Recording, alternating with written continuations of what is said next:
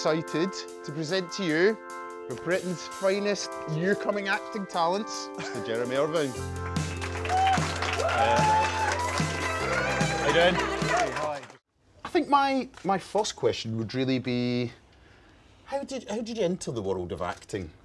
I was about 15 and I went and worked backstage at a theatre in London at Phantom of the Opera in the West End, and I was kind of making tea for people. And I don't know, I just kind of found a load of people that I thought were really cool and a really kind of nice group of people, and then kind of thought, well, I don't know, tried a bit at the school, and I had a really great drama teacher while I was at school, and then, you know, when you start doing a bit of acting, like I'd always kind of been interested in like the arts and things, and then this was like a new kind of exciting art form, I guess. Yeah. And yeah, and so I decided that I wanted to go to drama school rather than go to university.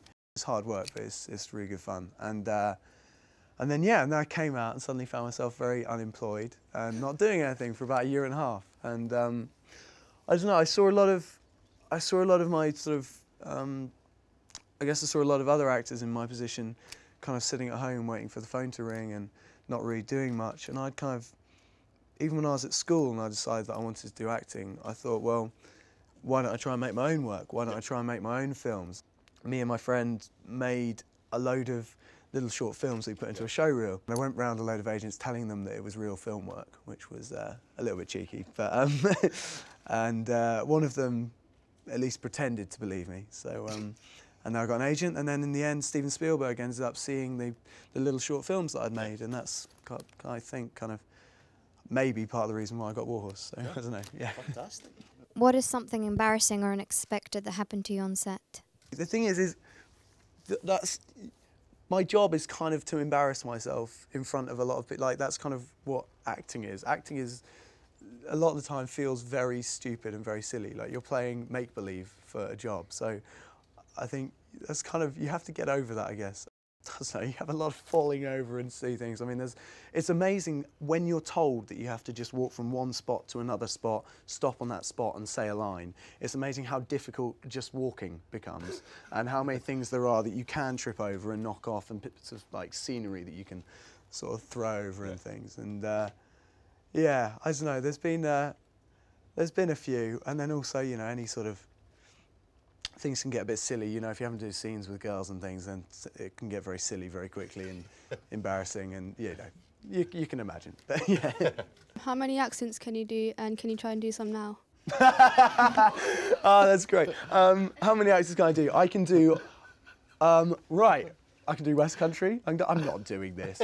I can do that. I can do West Country like that, so I can do that from there. I've just done a film in New York, so I can do that. I'm about to go and do a film in, I'm going in 2 days' time to go and do a film in North Carolina, which is a very odd accent.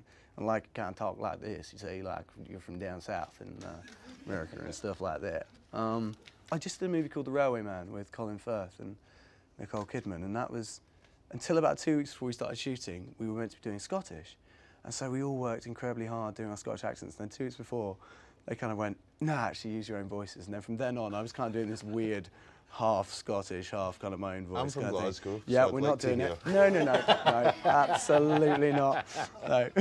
Brilliant. Do you ever get embarrassed, like how you sound in films? Because I know, including myself, I get worried about how I sound. I can't watch myself. I think, you know, it's just painful, and also because you know what you were trying to do, and it'll never be what you were trying. Like, because what you think you're doing inside is never what it looks like, I think. And I don't know. Hearing myself is not as bad as watching myself, I don't think. But yeah, like, you know, like watching that, all I'm seeing is someone like talking like this and doing a stupid run for a start. That's what I was going to say. And I mean, the amount of my brothers just ripped me for that run. And I don't yeah. think it's that bad a run. You don't? No, I don't think right, so. okay. When we were playing the clip, I remember you saying, there's a worse one. There's terrible. a worse one where I run up the street and I've literally got legs coming out at 90 degrees. And it just looks, it's not even running, it's kind of flapping. Like, yeah, well, I don't know. Maybe that answers your question, I don't know. We've got to give a massive hand to Jeremy Irvine for coming in.